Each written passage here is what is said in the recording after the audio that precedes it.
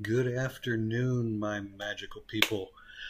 Welcome. You are watching the Greater Chicagoland Pagan Pride Twitch stream. This is going to be the first of our workshops for the day. We do have four keynote workshops that we wanted to open up to be able to let as many people watch as possible. And we're kicking it off in the best way possible with one of our local superstars in the Chicago area, Laura Gonzalez. Uh, she is the founder and priestess of the Fraternity of the Goddess Fortuna Temple. She is a local pagan pillar of the community. She has been a reader, speaker, teacher at Chicago Pagan Pride, as well as many other local pagan prides throughout the Illinois area and Midwest area. And she is here with us today to discuss the healing arts of Mexico. So, with no further ado, I am going to turn it over to Laura Gonzalez to bring you a phenomenal presentation. Laura? Hello, everybody. Good morning. I hope everybody's doing great. Good morning for real this time. I'm always saying good morning to people, and it's usually on the afternoon. So it's good to be here with you all, and it's good to be somewhat early.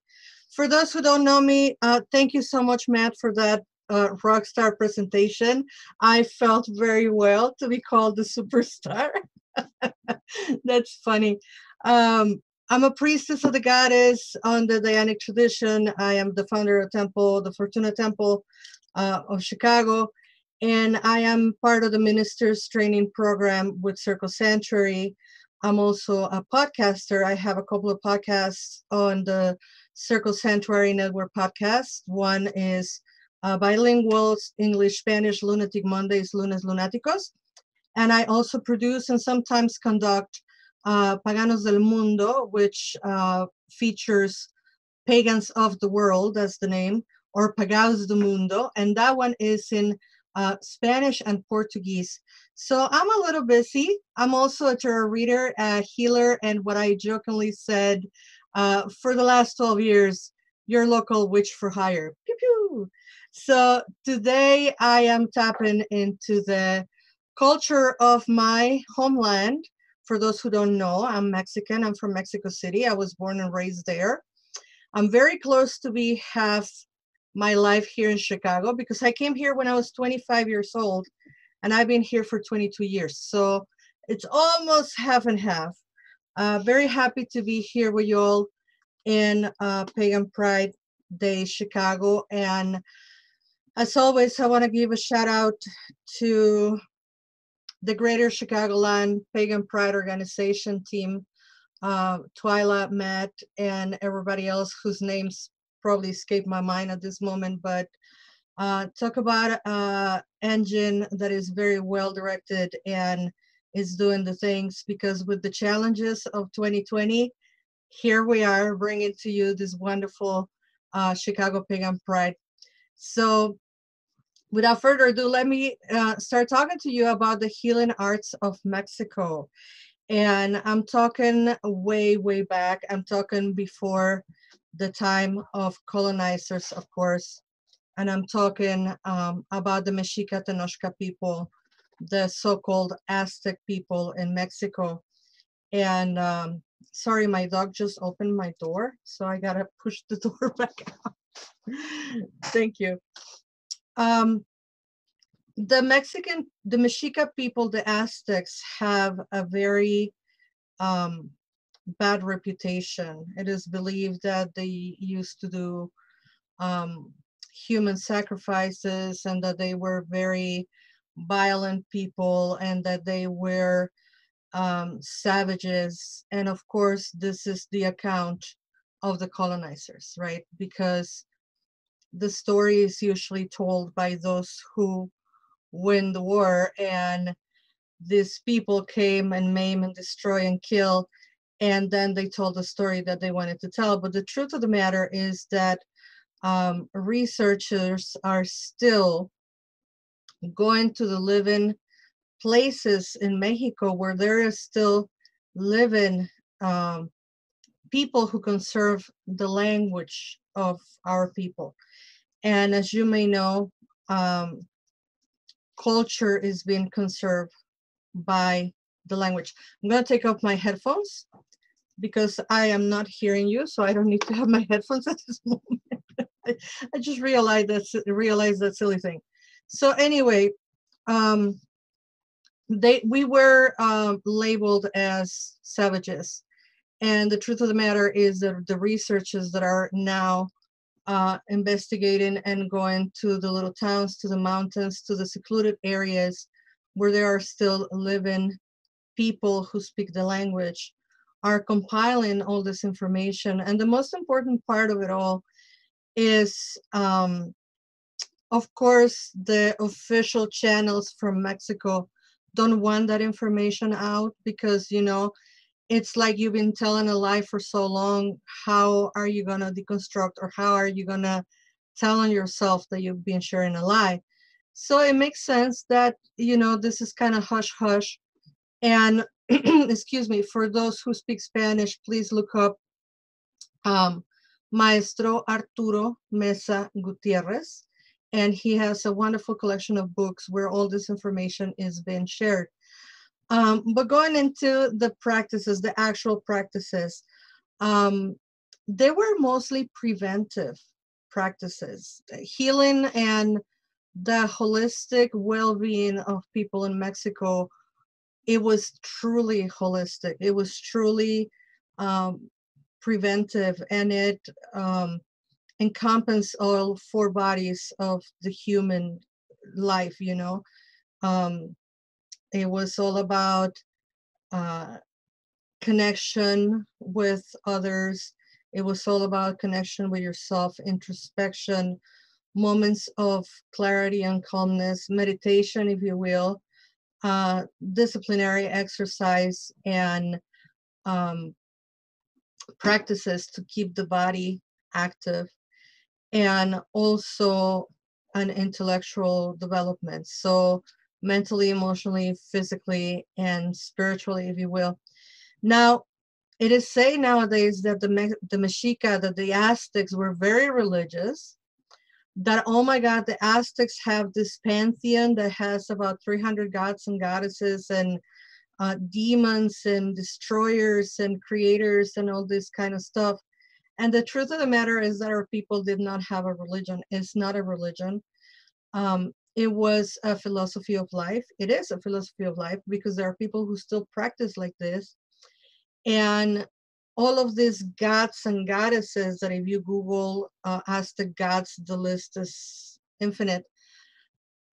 There were aspects of nature, and these aspects of nature were anthropomorphized by the people, our people, the Mexica people. I will probably continue calling them Aztecs because that's how most people know them, as Aztecs, but the actual correct name of our people was the Mexica Tenochca people.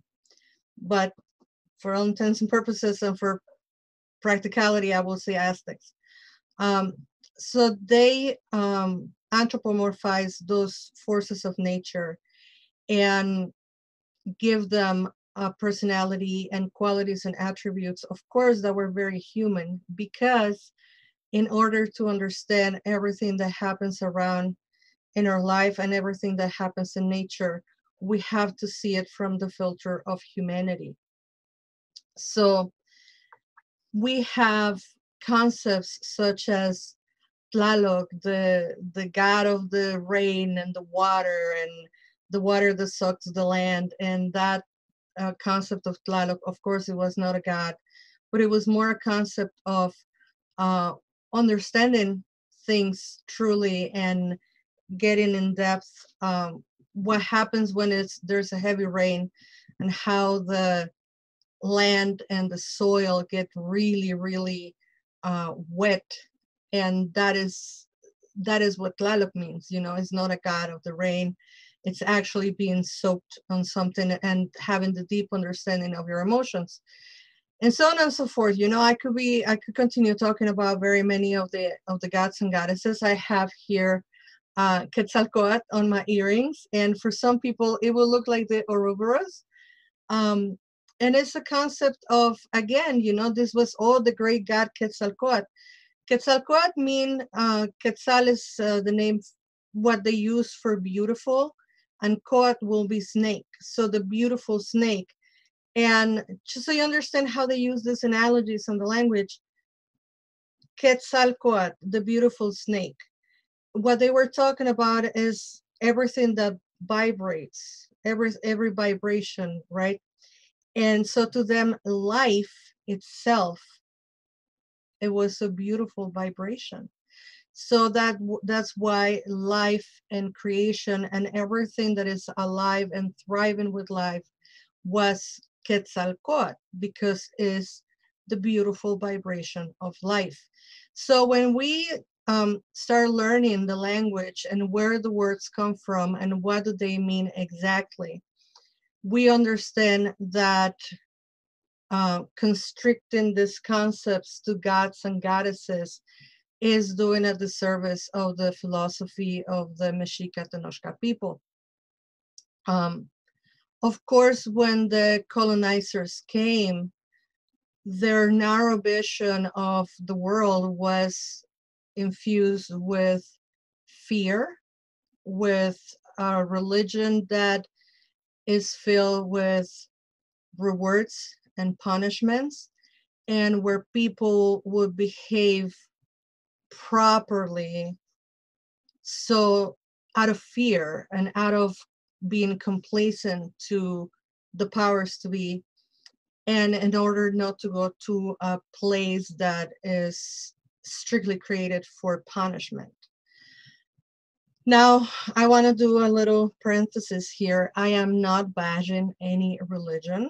Everybody, I strongly and truly believe within my heart that every religion and every person that practice any type of spirituality should be free to practice that. I am using the anecdotes and the historic facts, the few story facts that I know, to exemplify and to explain what happened to our people.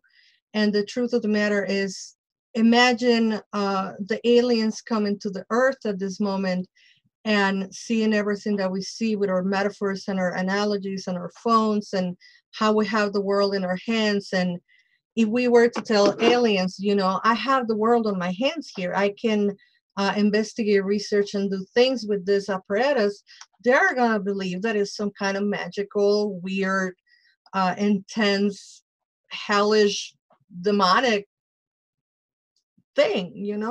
So when the Spaniards came, when the colonizers came, they couldn't understand either what our people were practicing. And think about a culture that after it was put through war, through conquest, through slavery, because we were slaves for 300 years. And then all these traditions and cultural practices and preventive holistic practices start resurfacing a little bit. And then you see the Mexica people walking around. It is said that they will walk around fanning themselves with flowers. Think about the beauty of it. You're walking around and you're fanning yourself with maybe lilies of the valley, or maybe a marigold or a rose, and the scent. Talk about aromatherapy. The scent of the flowers keeping you sane. Or these ancient folks just sitting down under a tree and closing their eyes in meditation and contemplation.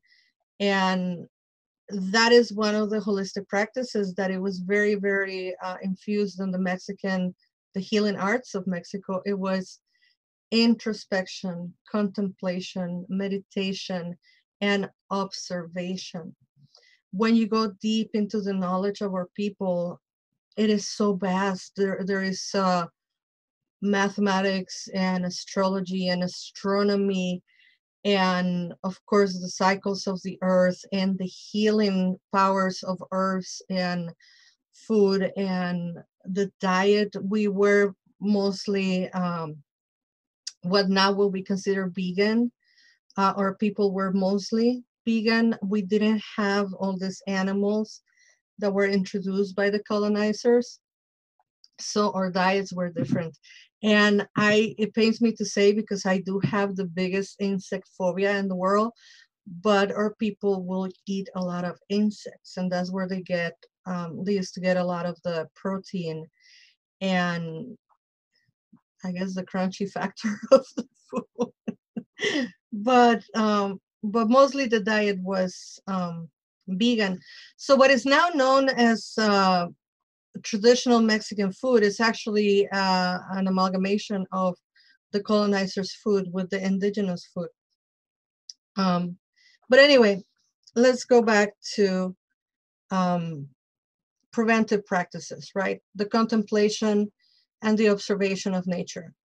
Our people were so wise that they had not only one, excuse me, not only one calendar, but a series of calendars, excuse me. And in those calendars, I always laugh because everybody talks about the Mayan calendar and they put the Aztec calendar on the imagery.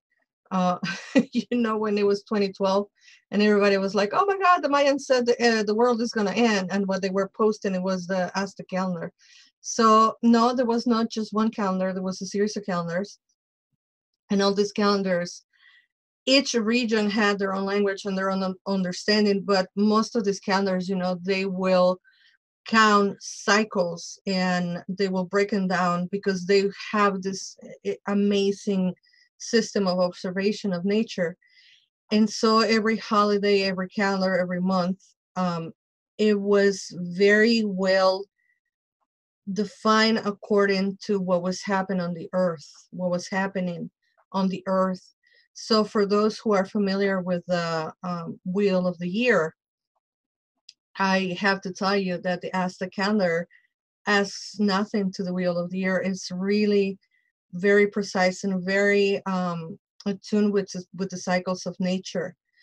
And so there was that part of the preventive holistic healing is knowing when to plant, knowing when to harvest, knowing when to be out and active, knowing when to withdraw in contemplation, knowing when to go home and do nothing, right? Knowing when to save yourself for probably the cold months. Though in Mexico, we didn't get as cold as in Chicago.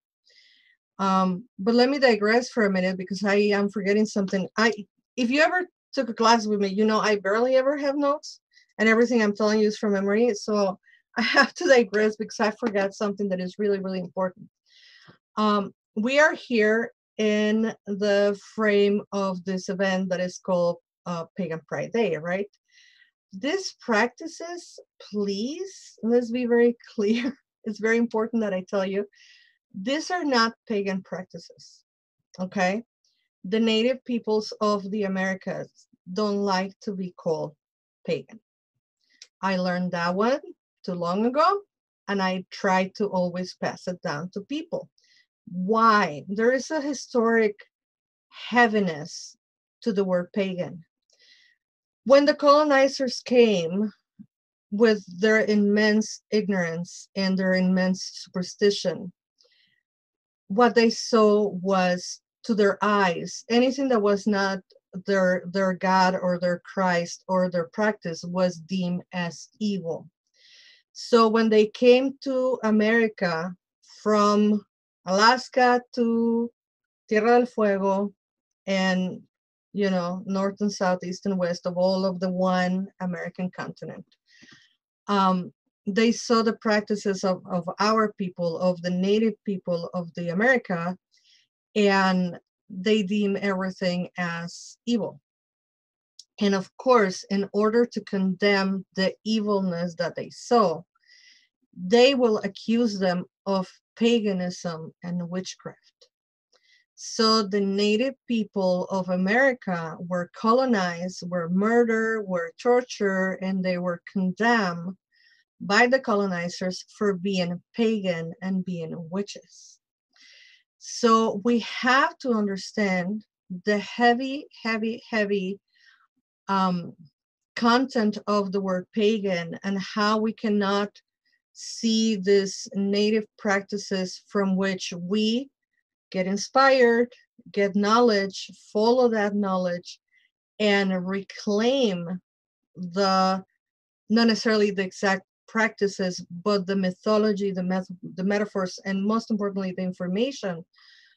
We want to relive and go back to understand those philosophies, but we cannot do the disservice to this living culture because they are still alive and call them pagan. That is a very disrespectful thing to do. There are native peoples and there are native practices. And I have to make this, to clarify this, because I have been told, and I had made the mistake of calling native practices pagan. Why? Because they are earth-based. But words carry meaning, see? And for people who were murdered and maimed and killed and raped and basically tried to be erased in the name of you are a pagan, you are a witch, we, the descendants of those people, we the Mexicans cannot call those practices pagan because we will be recolonizing our own culture. And the idea is to decolonize the culture. That's why I decided today to speak about the healing arts of Mexico. Because even though I'm a pagan priestess and I'm a witch and I practice paganism, of course, I always say I practice paganism, but I also practice the native philosophies. And there are two separate things. To the untrained eye, it looks like it's exactly the same because it's earth-based spirituality, philosophy, and or religion. But we have to make sure that we make those differences. So that being said, one of the most important healing arts of Mexico is prevention. So yes, I'm going to talk to you about herbs, and I'm going to talk to you about the Temazcal and the Sweat Lodge and things that you can do to help repair your health. But the most important part of my talk today has to be about prevention. And again, I forgot to tell you folks to hold your questions for the end because we're going to open for Q&A. But anyway, so reflection and contemplation was really important for our people. And believe me when I tell you, they had breathing exercises and they have very, very disciplined meditation, contemplation time. It was supposed to be done in the morning, when you wake up in the morning, listen to what your dreams were and probably journal. I don't know how easy it would have been to journal back then, but as we try to reclaim that culture, you do your dream journaling right in the morning. You wake up in the morning and you write down your dreams. And I always tell people, because I also do dream interpretation for those who don't know, it is important to write your dreams. Very important to write your dreams. And if you don't understand your dreams the day you dream about it, I will say go back a week and then look at your journal, and then you might find some gold, some gems there. Also, physical activity was really, really important. Walking, hiking, and trekking, and swimming, of course, for the peoples that were close to the ocean. Any physical activity, it was seen as an honorability to your body, to move, to dance. Dancing was one of the most important activities for our people, and it was a very ritualistic aspect of their life. And again, it was not a religion, but it was sacred. They see the sacredness of everything that is alive. And the ritual of dancing and the ritual to offer that sacred energy back to the energies of the earth. So of course it was easy for the colonizers to mistake all of this as a religion, right? Because when a people, group of people have these disciplines and they are so ingrained and they are so part of their culture and their life, and you see that everybody does it, of course they, with their narrow mind of religion, they thought this has to be part of their religion. And our people will dance to a point where they were ecstatic and they were giving that energy to the to the elements, to nature. And sometimes they will collapse, right? Because they will dance for so long, they will collapse. And then, of course, the colonizers, think about it like, oh my God, they're possessed by a demon, and, that's it. No wonder they try to eradicate all this culture, because it will be scary. If you don't understand what's happening, it will be scary. So dancing, moving, having contemplation, having a time for meditation, and also quite important, again, the diet. The diet of the Mexica people, the Aztec people, was something that will live modern nutritionists and dietitians, in awe, because our people somehow they knew about the nutrients, about proteins, about everything that is good. So yes, it's not a secret that I've been vegan for 7 months now. I am not trying to convert you. I never will. You do you, boo. But our people had a mostly 75 or maybe 90% vegan diet. And it was the combination of all of these nutrients and foods and vitamins and proteins and whatnot. And of course, the base of it is beans, right? Um, it is somewhat hurtful to think that after the colonizers came, and how it has become a joke, right? They even call us a derogatory name related to beans. But the truth of the matter is, it has to do with the wisdom of our people and the nutrition. And we know that beans are very nutritious. They have an immense amount of protein, fiber, and energy, of course. So if you have beans on your diet every day, is the best preventive way of conserving your health. So again, the healing arts of Mexico are not so much this hocus pocus. Oh my God, they do this and they do that, and they're so mystical and so magical. It was mostly preventive healing. So fruits and vegetables, grains, and of course, corn. We are the people of the corn. We have uh, corn masa tortillas and tamales and atole. By the way, you all speak Nahuatl. Every time you ask for one of those delicious foods at your local Mexican restaurants, and here in Chicago, we have the best in Pilsen and Little Village and Cicero, and where everywhere. Um, but tamales, atole, taco, tortilla, those are all Nahuatl words. And guacamole, for the love of God, call it guacamole. It is colonizing, and it is a mentality of um, recolonizing our people when people call it guac, and it's really offensive, by the way. So please call it guacamole, and you will be speaking Nahuatl. And all of those peoples are, I'm sorry, all of those foods are very nutritiously heavy. They have all the nutritions, all the proteins, all the vitamins that our body need. And it's actually a culture in Mexico going back to what they call the milpa diet. Milpa is like the farm, or the little farmland, it's called milpa. And now it's been re-embraced.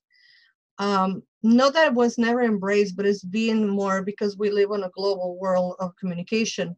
Now it's more imperative that everybody's doing it. So the three sisters, that will be, let me see if I remember. It's corn, beans, and I think it's zucchini. Yeah, I think it's zucchini. So the three sisters, and all these three foods give you everything you need.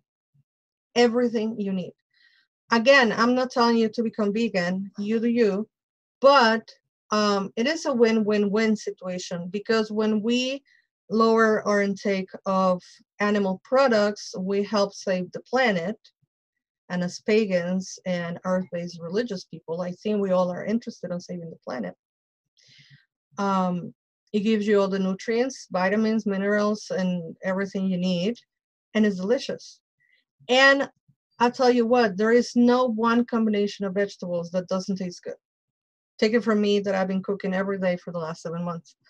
Um, so our people knew when to plant, when to harvest, how to use these herbs and how to use these vegetables, how to combine them together.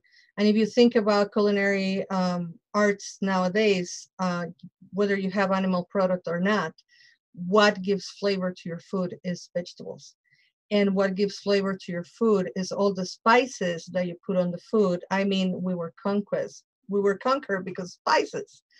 Uh, for those who don't know, see uh, Christopher Columbus trips and how he was an idiot that got lost and came to our land, but he was looking for spices.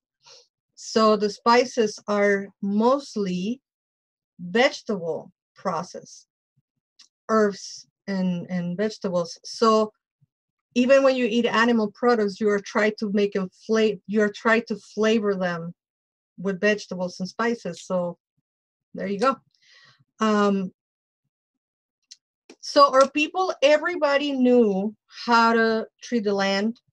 Everybody knew which herbs were good for what to use when a person was pregnant or a person was about to give birth or had just given birth to their child, or when a person had an illness or body aches or whatnot. They knew which herbs to use and how to use them. Sometimes they will rub them, sometimes they will drink teas, sometimes they will do these washes that I'm going to talk about later.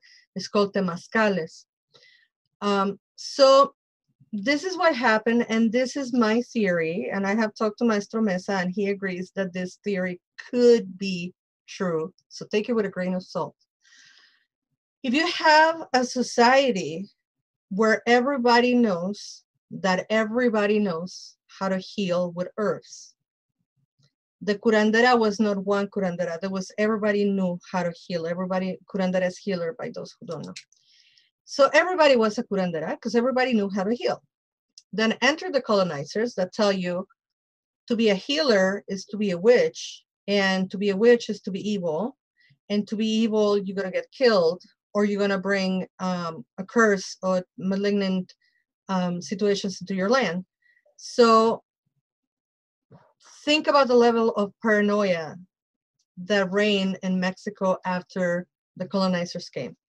Because now you're telling that everybody that knows everything can harm everybody else. I'm sorry, I have to let my dog out because he's going crazy. Okay, go. Pardon me, please. That's what happened when you have furry kids. Anywho, level of paranoia within the Mexican population. Now we're talking probably 100 years after colonization. And what happened is we have become, unfortunately, extremely religious because they took our practices, chew them, and mix them with their religion, and they send them back to us. So now all these concepts of Quetzalcoatl and Tezcatlipoca and Hecat and Coatlicue and all of these forces of nature have become gods, and they explain it back to people as religion, and that's what became the Aztec religion. The Aztec religion is actually Spanish religion. There is no Aztec religion. So there is this huge level of paranoia. So of course, the 20th and 21st century healers who conserve the uses and customs and traditions are now seen as witches, and it's something, to be feared. And now everybody fears everybody, and long are gone our culture of contemplation and accountability and self-healing and prevention. Unfortunately, the colonizers took most of that away from us, but not all of it, because here we are trying to reclaim and try to understand back again how this works. So we have about 15 minutes, we have about 10 minutes left. So I want to talk to you about temazcales. And because I cannot tell you all this about the healing arts of Mexico and don't give you a little bit of how and what to do, right? So at Temazcal is called Temazcal, and is basically will be translated as a sweat lodge. And yes, the people of America from Alaska to Patagonia, they used to do sweat lodges, and they are very, very similar. I am, I know people who are working into getting one close to Chicago. That will be a multi-ethnic and multicultural one.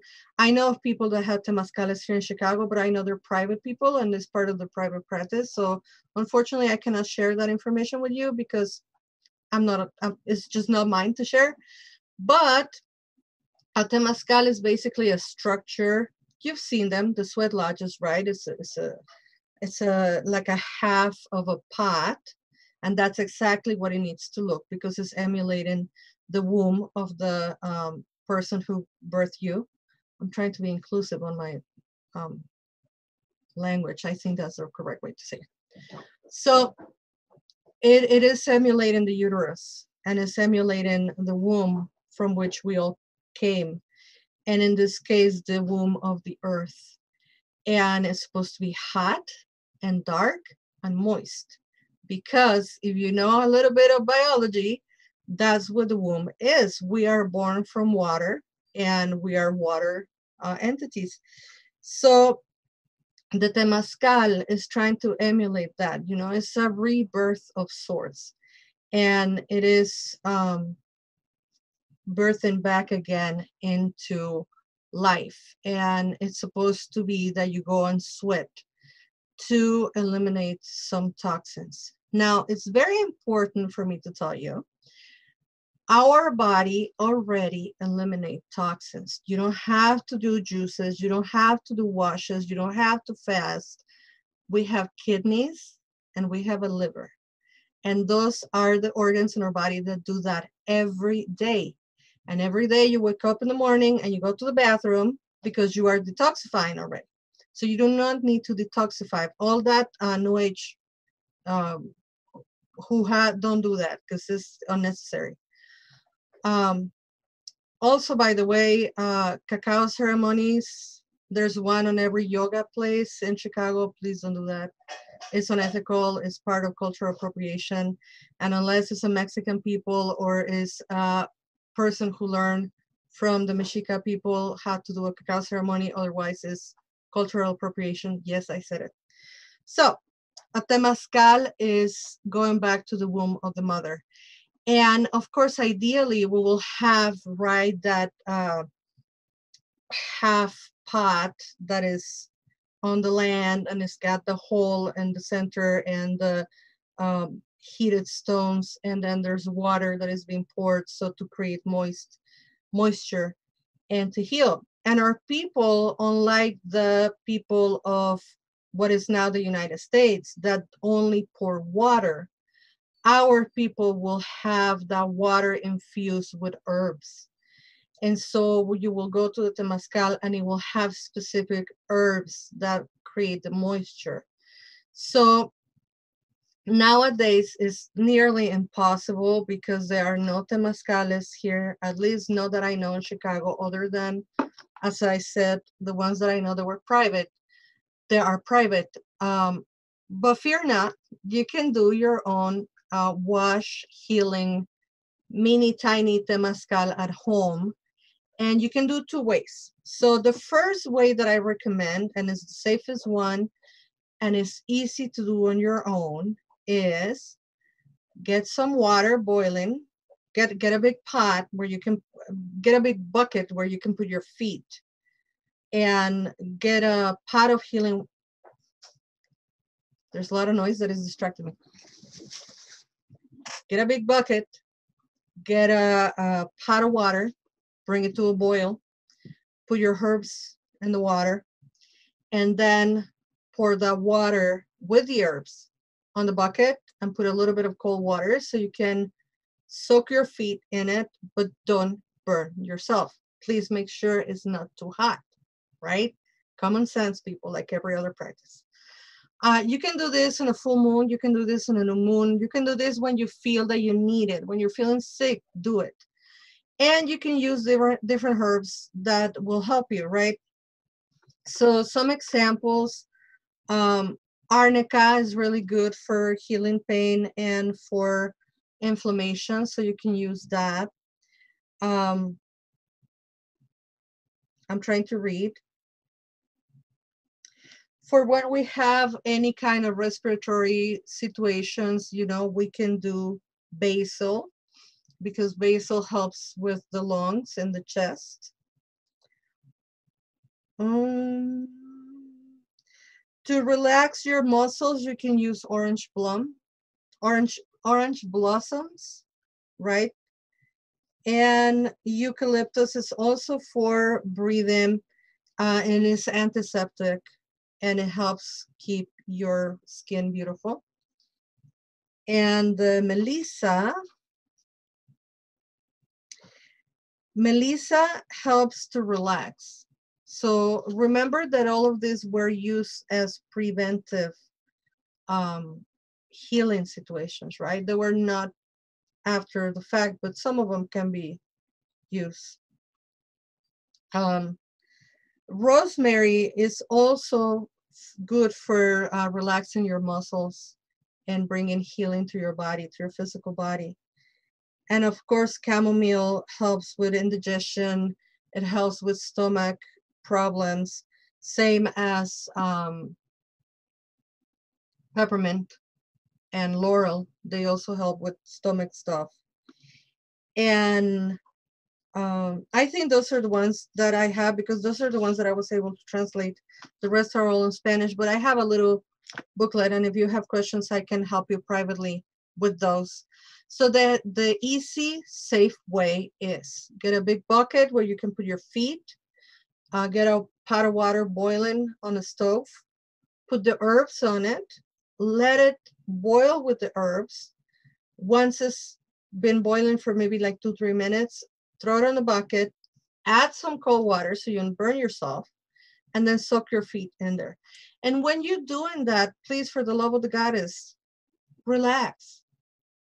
Let the moisture, let the fumes come into your lungs, breathe it in, and relax and chill, and give yourself pause. Some people were saying because COVID, everything has been stopped and everything is being paused. But the truth of the matter is, a lot of us are doing a lot of stuff because we're doing a lot of stuff online. So we think we're not doing much because capitalism mentality. And the truth is, we've been doing a lot. So give yourself a minute to just chill and relax, to sit down and to be with yourself, to center and to find that moment of calmness. So that's the one mini tiny temazcal that you can do at home. It's a food wash. The second one I recommend that you do with a friend or with your spouse, with your partner. Don't do it on your own because it's a little bit more intense and it could be dangerous. It could be dangerous because people get so relaxed. They could fall asleep, and if they fall asleep, that's too much heat, too much moisture, and that will be not good. So the second one is a little bit more complicated. You need a shower curtain, a plastic shower curtain, and you need a sheet, a cotton sheet like from your bed, and you need a chair, and you need again a big bucket of water and your boiling water. So what you're gonna do is you're gonna go into your bathroom, and whether you have a tub or a standing shower, you're gonna put a chair in the bathroom, and then you're gonna put the bucket under the chair, right? And that's where your helper, the person that is gonna help you, come to play, because you're gonna put the cloth sheet on the chair. Then you're gonna sit in there. You're gonna wrap yourself on the cloth sheet, and the person that helps you is gonna bring you the water with the herbs. And then they're gonna put the water in the bucket, and you're not gonna put your feet in there. You're just gonna let the water there because that is gonna be like super hot, right? And then you're gonna wrap yourself around with the sheet, and this is the craziest part of it. You're gonna put the shower liner, the plastic shower curtain, on top of it. You're going to cover your head too. This is the modern, super tiny, homemade temazcal. Please don't stay there more than 10 or 15 minutes. If you feel that you're having trouble breathing, for the love of the goddess, get out of there. It's okay if you cannot take all 15 minutes on it. Even if you take 2 or 3 minutes, that's fine, because the herbs and the um, smoke is not smoke, is, what is it? I cannot think of the name. English. English as a second language, sorry. The fumes, the moisture, the smoke, the vapor, thank you, the vapors. Even if you cannot take the vapors from the water for the whole 15 minutes, if you can take it for 5 minutes, that's fine. But make sure that you are doing this in the company of somebody that can help you. And the minute you feel that you cannot breathe anymore, that is too much moisture, just get out of there, you know, and then let like 15, 20 minutes go by, and then switch, you know, let the other person help you with the process. Now you're going to help them with the process.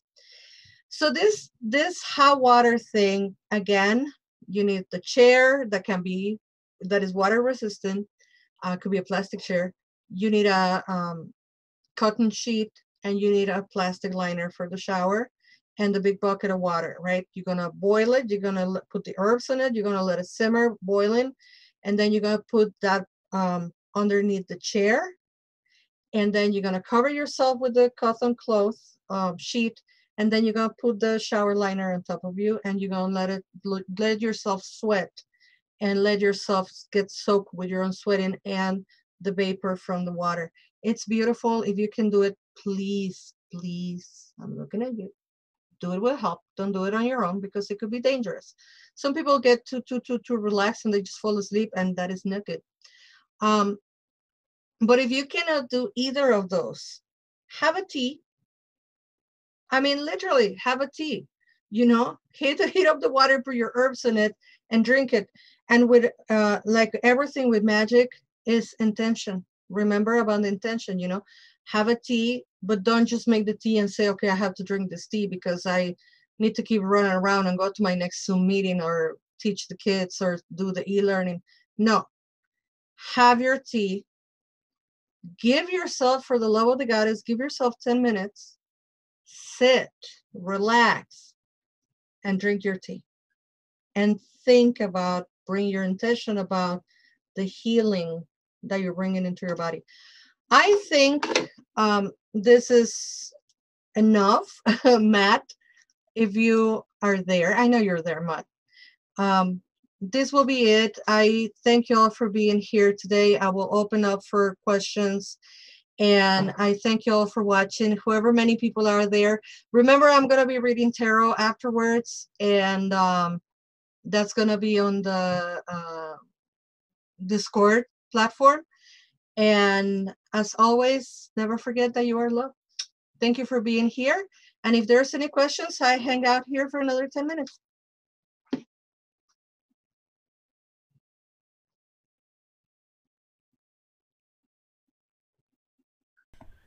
Thank you so much for that, Laura. That was a phenomenal amount of information.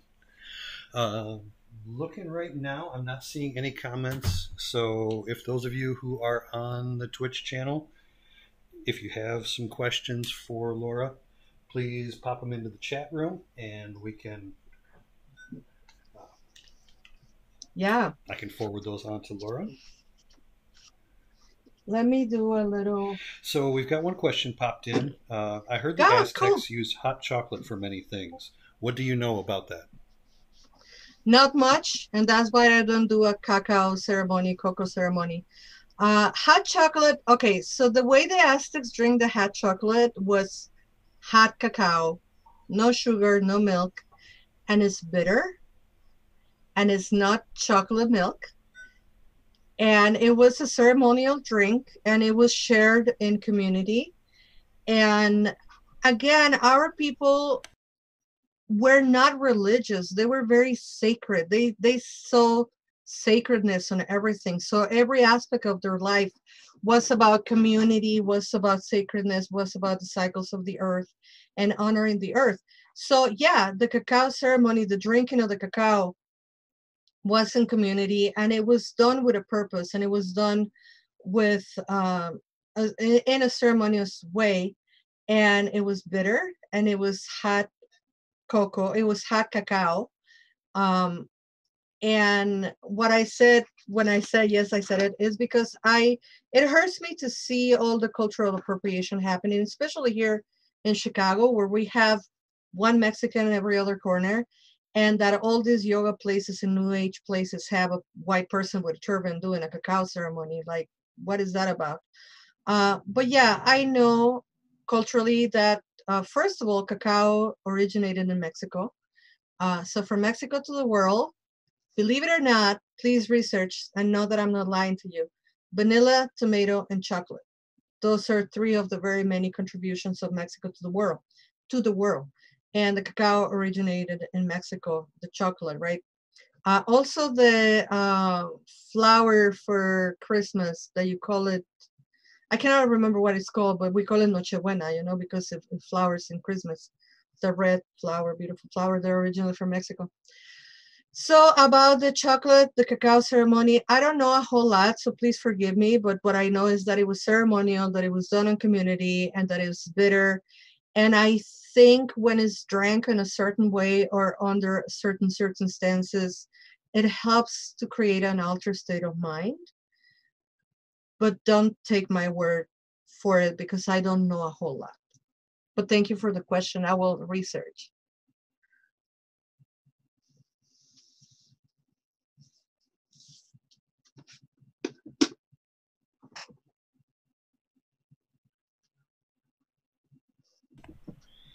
All right, so that's all we have right now. Um, Laura, can you tell everybody where they can find you and if they want to learn a little bit more about the things that you do or connect with you outside of Twitch? How can they connect with you? Of course. My website is www.bruja That is B as in boy, Ruja. And then my name, Laura, Laura, Gonzalez, Gonzalez, boy with a C. So brujalauragonzalez.com. That is my website. But like everybody else and their cousin, I'm on Facebook. So the easiest way to find me is on Facebook. You can find me at Tarot by Laura Gonzalez on Facebook. I do videos about tarot every week. On Monday, I do the tarot reading for the week. On Wednesday, I do oracles. And on Friday, I'm doing learning the card of the day. That happens on my Facebook page every Monday, Wednesday, Friday at 12 o'clock at noon. So you can find me there. You can also find me on Instagram as Magia Cerati. That is a weird name, but I cannot change it anymore. It's Majia C as in car Erati. Magia Cerati. And that's me. So that's the Facebook, that's the Instagram, that's the YouTube is also Tarot by Laura Gonzalez. And on YouTube, I have mostly all the videos that I do for tarot, but I have also some videos that I have contributed or done classes. Excuse me, so you can go find them. And I'm also part of this Mystic Chat video blog, and there is a Facebook page that is called Mystic Chat Video Blog with my dear friend and colleague Chris Allen and some other people from Chicago, Ruby Ruse and Luke Babb. And we do this Mystic Chat video blog twice a month on a Thursday evening. And there is so far about 19 episodes of the Mystic Chat video blog. You can find it on Facebook. Those you can also find on YouTube on the Chris Allen page.